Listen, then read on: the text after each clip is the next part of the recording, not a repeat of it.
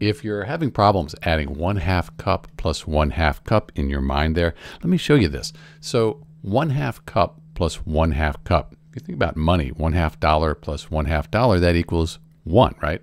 So 1/2 cup plus 1/2 cup equals 1. And here's how we get there.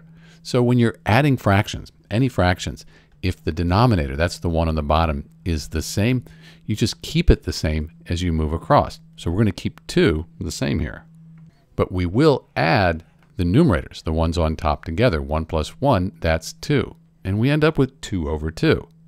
So 1/2 cup plus 1/2 cup, that gives us 2 over 2.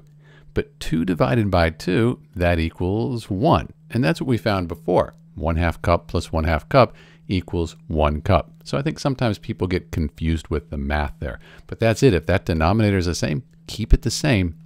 Add the numerators, the ones on top. It's Dr. B. Thanks for watching.